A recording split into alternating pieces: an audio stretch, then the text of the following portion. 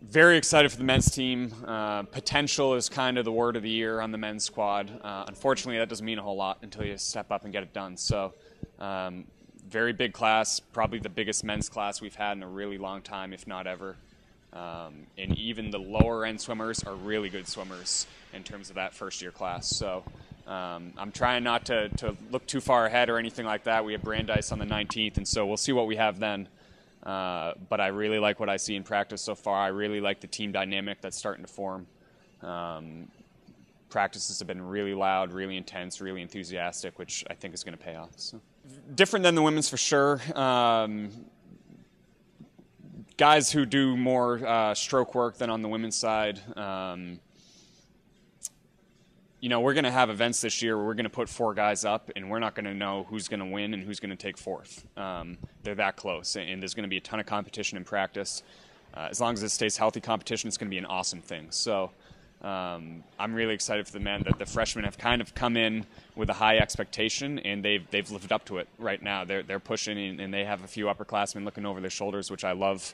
And the upperclassmen are taking the challenge. It's going to be a dynamic where getting some fast younger swimmers are only going to make the older swimmers faster, and I can guarantee you that none of the upperclassmen are just going to hand over a spot in an A relay. They're going to fight for it, and so I'm really excited. We had an awesome new max on the men's side last year. A bunch of records fell, a couple that we really didn't see coming.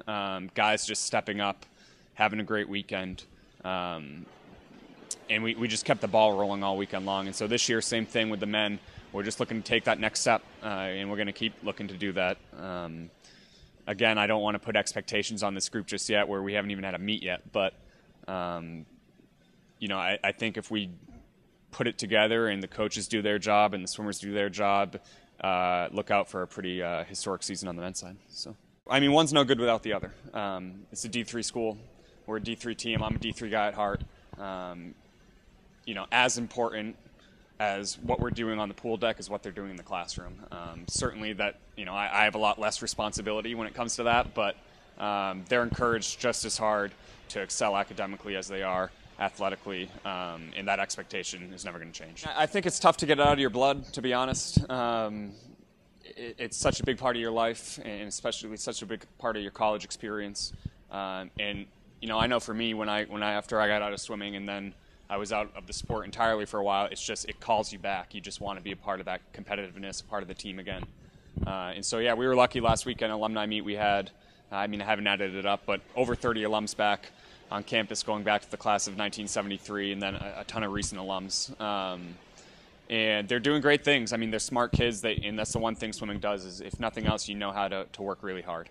And you know how to appreciate hard work and know the connection between coming in with a great attitude and whatever you're doing, working really hard, and then seeing results. And that's really what they do. Great group, really supportive.